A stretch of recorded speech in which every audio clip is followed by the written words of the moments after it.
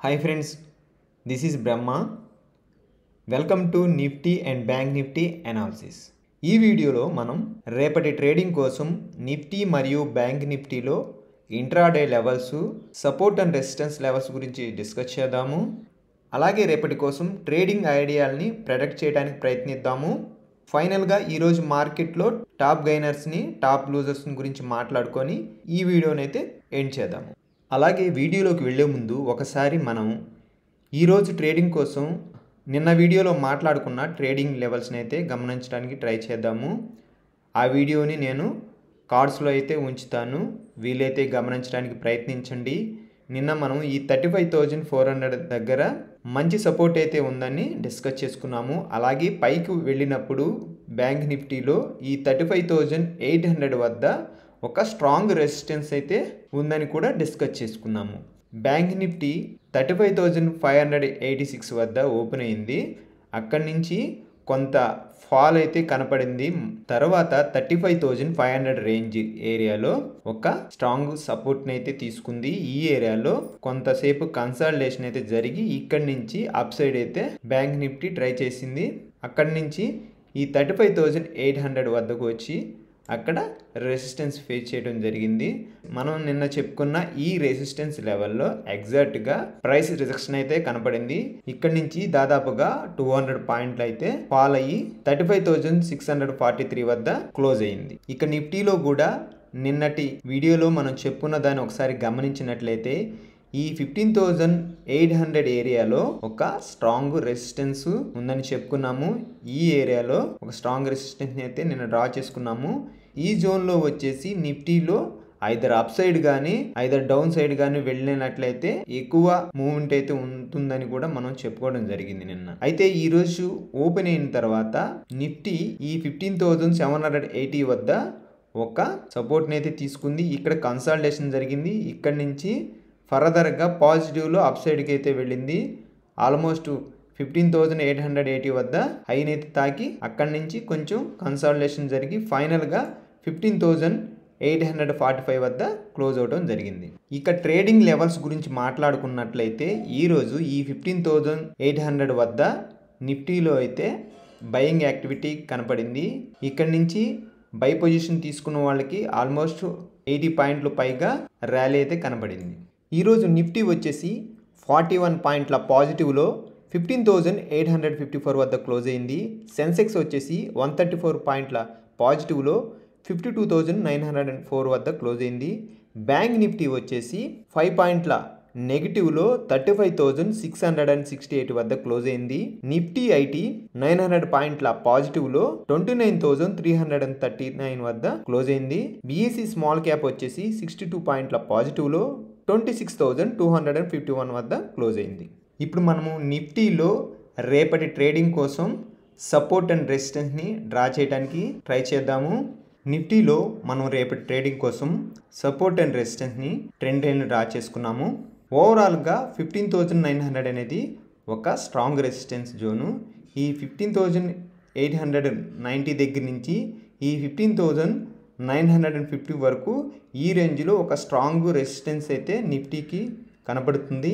ఈ జోన్లోకి వచ్చిన తర్వాత ఇక్కడ కన్సాలిడేషన్ జరిగితే గనక ఈజీగా రేపు అప్ సైడ్కి నిఫ్టీ వెళ్ళే అవకాశం ఉంది. అలా కాకుండా నిఫ్టీ రేపు ఓపెన్ అయిన తర్వాత ఈ ఏరియాలోకి వచ్చినప్పుడు ప్రైస్ రిజెక్షన్ కనుక గమనించినట్లయితే మరలా ఈ ఏరియా నుంచి అయితే ఫాలో అయ్యే అవకాశం గమనించవచ్చు. నిఫ్టీ రేపు కనుక గ్యాప్ అప్ ఓపెన్ అవనంత వరకు మనము ఈ 15,900 నుంచి ఈ 15,770 వరకు ట్రేడ్ జోన్ కింద మనం చెప్పుకోవచ్చు. ఈ జోన్లు రేపు నిఫ్టీ బ్రేక్ చేసే అవకాశాలు ఉన్నాయి. ఈ జోన్లో కనుక నిఫ్టీ బ్రేక్ చేస్తే క్రింద ఈ 15,715 కనుక బ్రేక్ చేస్తే కిందకి ఫాలో అవుతుంది సరాసరి 15,600 రేంజ్కి.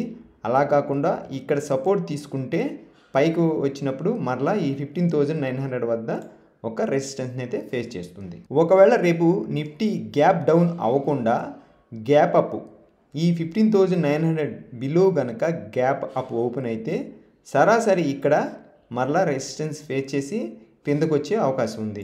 అలాగే ఈ ట్రెండ్ లైన్ మనం డ్రా చేసుకున్న ఈ ట్రెండ్ లైన్ అయితే ఒక సపోర్ట్ కింద నిఫ్టీకి ఉంటుంది. ఈ ట్రెండ్ లైన్ కనుక బ్రేక్ చేయనంత వరకు మనం నిఫ్టీని పాజిటివ్లోనే చూడొచ్చు. ఒకవేళ ఈ ట్రెండ్ లైన్ కనుక బ్రేక్ చేసి కిందకు వస్తే సరాసరి నిఫ్టీ ఈ 15,770 వద్ద ఒక సపోర్ట్ని అయితే తీసుకుంటుంది.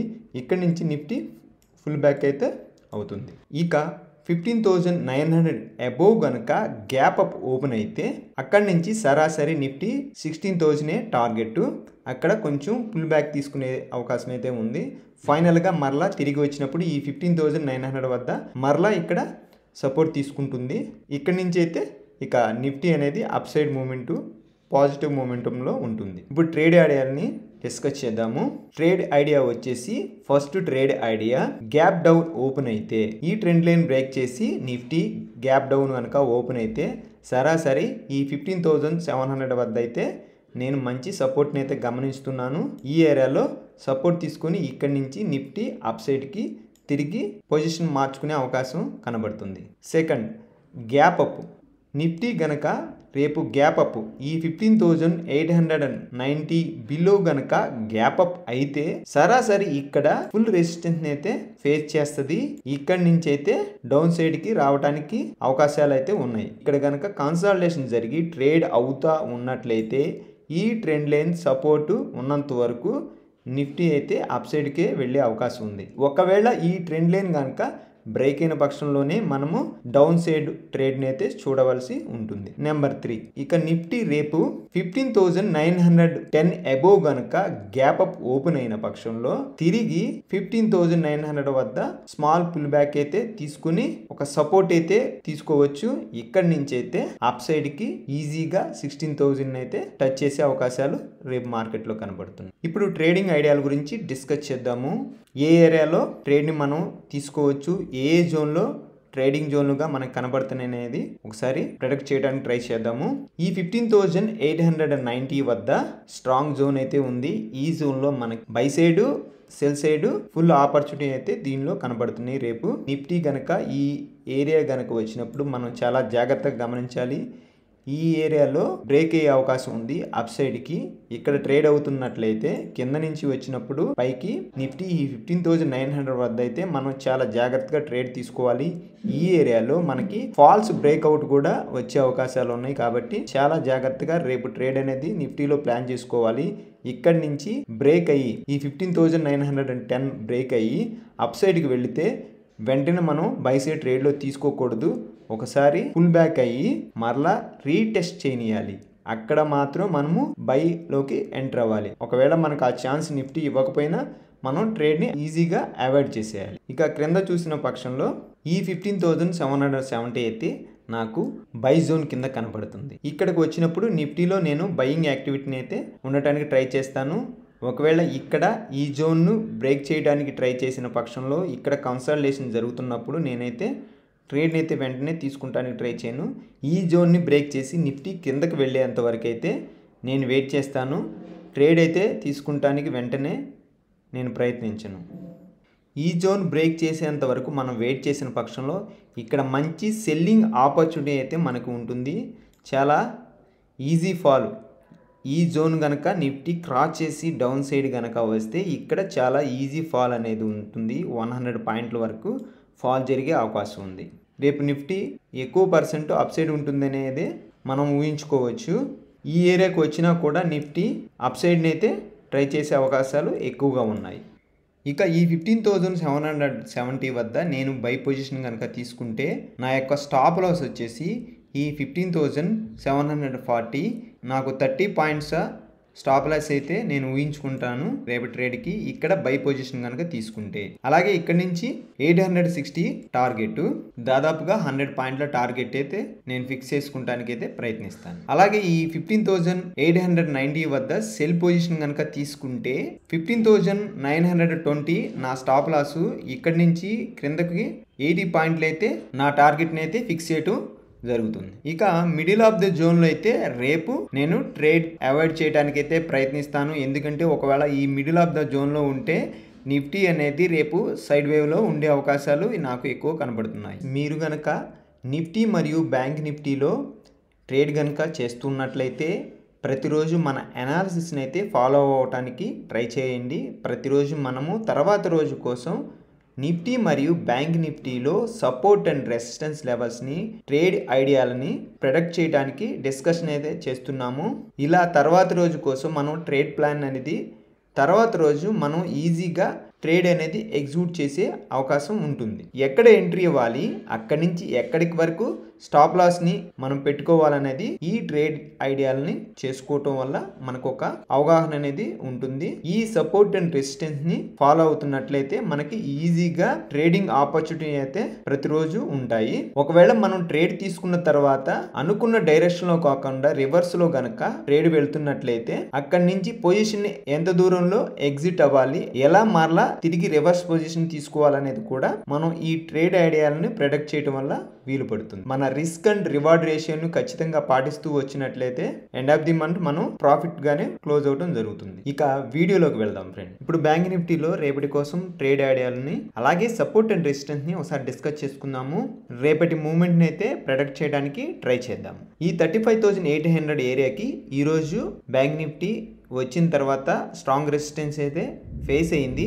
రేపు బ్యాంక్ నిఫ్టీ తిరిగి ఈ 35,000కి వచ్చినప్పుడు అయితే కన్సల్టేషన్ కనుక జరిగినట్లయితే, కన్సల్టేషన్ జోన్ కింద మారినట్లయితే ఈ ఏరియా ఒక స్ట్రాంగ్ అప్ సైడ్ మూవ్మెంట్ అయితే వస్తుంది. ఇది బ్రేక్ అయినప్పుడు ఈ 35,800 బ్రేక్ అయితే కనుక ఒక స్ట్రాంగ్ అప్ సైడ్ మూవ్మెంట్ అయితే వస్తుంది. ఇక్కడ నుంచి ఈజీగా 500 పాయింట్స్ వరకు అయితే అప్ సైడ్ వెళ్ళే అవకాశం ఉంది బ్యాంక్ నిఫ్టీలో.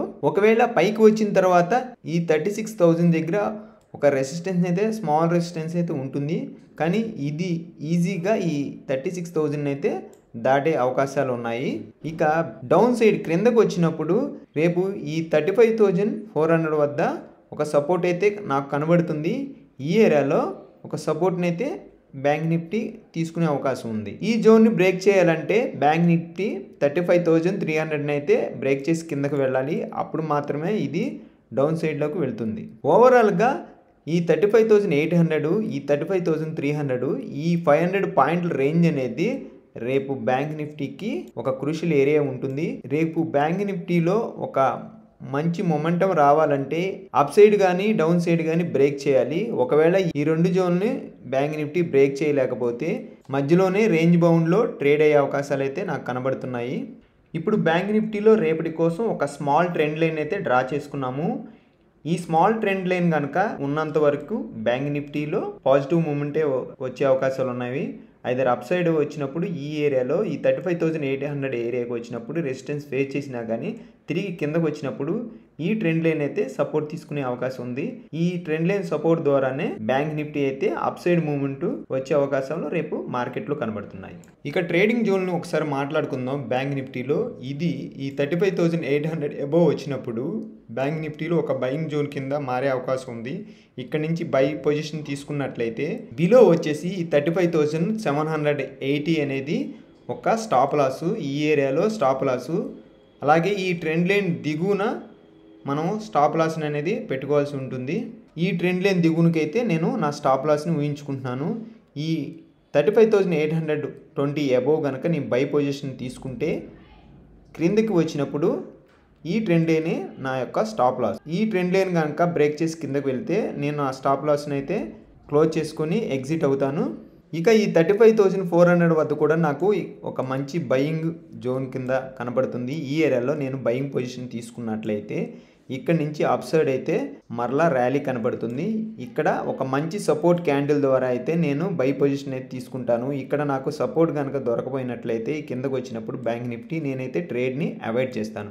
ఇక్కడ నేను ఏ విధమైన ట్రేడ్ని అయితే తీసుకుంటానికి ట్రై చేయను. నాకు ఇక్కడ మంచి సపోర్ట్ కనపడినప్పుడు మాత్రమే, సపోర్ట్ క్యాండిల్ కనపడితేనే నేను బై పొజిషన్లోకి ఎంటర్ అవుతాను. లేకపోతే ఈ జోన్ బ్రేక్ అయ్యి కిందకు వచ్చేంత వరకు నేనైతే ట్రేడింగ్ ఆపర్చునిటీ అయితే తీసుకోను. ఈ జోను బ్రేక్ అయ్యి కిందకి వెళ్ళేంత వరకు నేను వెయిట్ చేస్తాను. ఇక డౌన్ సైడ్ గురించి మాట్లాడుకుందాము. ఈ 35,330 బిలోకు రానంత వరకు అయితే నేను సెల్ యాక్టివిటీ తీసుకోను. ఈ 35,300 బిలో గనక వచ్చినట్లయితే నేను ఇక్కడ డౌన్ పొజిషన్ అయితే ట్రేడ్ చేయడానికి ట్రై చేస్తాను. అలా కాకుండా ఈ ఏరియాలో కన్సల్టేషన్ జరుగుతున్నట్లయితే నేను ట్రేడ్ని అవాయిడ్ చేస్తాను. ఈ బ్రేకింగ్ కోసం అయితే నేను వెయిట్ చేస్తాను. ఇక ఈ 35,780 ఏరియాకి వచ్చినప్పుడు ఇక్కడ కూడా నాకు ఒక సెల్లింగ్ జోన్ కింద కనబడుతుంది. రేపు బ్యాంక్ నిఫ్టీ కనుక ఓపెన్ అయిన తర్వాత గ్యాప్ డౌన్ ఓపెన్ అయ్యి క్రిందకు వచ్చి ఈ 35,400 దగ్గర సపోర్ట్ తీసుకొని పైకి వచ్చినప్పుడు ఈ జోన్కి వచ్చిన తర్వాత తిరిగి నేనైతే సెల్లింగ్ యాక్టివిటీలోకి వెళ్ళటానికైతే ప్రయత్నిస్తాను. ఇక ఈ 35,800 దగ్గర నేను బై పొజిషన్ తీసుకున్నట్లయితే ఇక్కడ నుంచి నా టార్గెట్ వచ్చేసి ఈ 36,000 అబోవ్ అయితే ఉంటుంది. ఇక్కడ నుంచి నా స్టాప్ లాస్ అయితే మార్చుకుంటూ వెళ్తాను. అలాగే ఎంట్రీ అప్పుడు ఈ 35,780 బిలో అయితే నేను స్టాప్ లాస్ అయితే ఉంచుకుంటాను. ఓవరాల్ గా రేపు వచ్చేసి ఈ 35,800 నుంచి ఈ 35,400 మధ్య ఎక్కువగా ట్రేడ్ అయ్యే అవకాశాలు బ్యాంక్ నిఫ్టీలో కనబడుతున్నాయి. ఇది ఒక రేంజ్ బౌండ్ కింద మారే అవకాశాలు ఉన్నాయి. ఈ రేంజ్ ఈ 35,800 గనక బ్రేక్ చేసి పైకి వచ్చిన పక్షంలో మనం బయింగ్ యాక్టివిటీ తీసుకోవాలి. అలాగే మూమెంట్ అనేది ఎక్కువ ఉంటుంది. అలాగే ఈ క్రిందకి డౌన్ సైడ్కి వస్తే ఈ 35,350 బిలో గనక బ్యాంక్ నిఫ్టీ ట్రై చేసినా కూడా మనకి ఎక్కువ ఫాల్ కనపడుతుంది. తద్వారా మనం సెల్లింగ్ యాక్టివిటీలోకి ఈజీగా ఎంట్రీ అవ్వచ్చు. ఈ మధ్య జోన్ ఈ 35,750 నుంచి ఈ 35,400 ఈ జోన్లో అయితే మనం ఆచి చూచి ట్రేడ్ని అయితే తీసుకోవాలి. వీలైతే ఈ ఏరియాలో ట్రేడ్ని అయితే అవాయిడ్ చేయడం బెటర్ అని నాకు అనిపిస్తుంది. ఇక ఈరోజు మార్కెట్లో top gainers and top losers గురించి మాట్లాడదాము. టాప్ గెయినర్స్ వచ్చేసి ఎంపాసిస్ 8.42% గెయిన్తో 2,375.50 వద్ద క్లోజ్ అయింది. మైండ్ ట్రీ వచ్చేసి 8.31% పాజిటివ్లో 2,703.05 వద్ద క్లోజ్ అయింది. విప్రో వచ్చేసి 7.02% పాజిటివ్లో 561.70 వద్ద క్లోజ్ అయింది. కాఫరేజ్ లిమిటెడ్ 4.96% పాజిటివ్లో 4,534.70 వద్ద క్లోజ్ అయింది. L&T ఇన్ఫోటెక్ వచ్చేసి 4.9% పాజిటివ్లో 4,214.75 వద్ద క్లోజ్ అయింది. ఇక టాప్ లూజర్స్లో ఇండియా బుల్స్ హౌసింగ్ వచ్చేసి 3.15% లాస్తో 270.45 వద్ద క్లోజ్ అయింది. యూపీఎల్ వచ్చేసి 1.47% లాస్తో 819.75 వద్ద క్లోజ్ అయింది. జిఎంఆర్ ఇన్ఫ్రా వచ్చేసి ఈరోజు కూడా 1.43% లాస్తో 31.10 వద్ద క్లోజ్ అయింది. మహానగర్ గ్యాస్ వచ్చేసి 1.4% లాస్తో 1,169.75 వద్ద క్లోజ్ అయింది. మారుతి సుజుకి వచ్చేసి 1.39% లాస్తో 7,326.75 వద్ద క్లోజ్ అయింది. ఇక ఈ అనాలిసిస్ కనుక మీకు నచ్చినట్లయితే ఈ వీడియోని తప్పక లైక్ చేయండి ఫ్రెండ్స్. మరిన్ని అనాలిసిస్ వీడియోలను మీరు డైలీ పొందాలంటే మన ఛానల్ని తప్పకుండా సబ్స్క్రైబ్ చేసుకోండి. పక్కనున్న నోటిఫికేషన్ బెల్ ఐకాన్ని యాక్టివేట్ చేసుకోండి. మరొక మంచి అనాలిసిస్ వీడియోతో మరలా కలుద్దాం. Bye friends.